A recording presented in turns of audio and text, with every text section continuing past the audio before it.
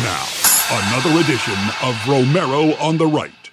Today on Romero on the Right, I'd like to discuss something that's going on in our country that is just incredibly bad. Force-feeding kids. Oh, it's not kids. Wait a minute. We're talking about the U.S. prison system. It's got jurisdiction over 200,000 federal prisoners. They're going to quit feeding pork to the prisoners because they say a survey shows it's one of the lowest rated food items.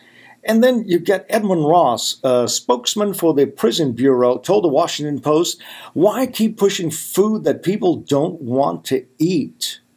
What? Wait a minute. Isn't that what Michelle Obama's done for years?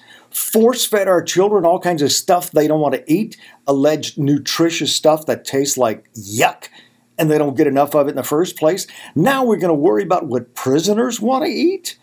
I agree with Sheriff Joe Pyro out there in Arizona. Feed them cold bologna sandwiches, and if they don't like that, don't go to jail, don't commit crimes. Who doesn't like bacon anyway? That's un-American. I'm Ken Romero for Romero on the Right. Please hit the subscribe button and come back and join us soon.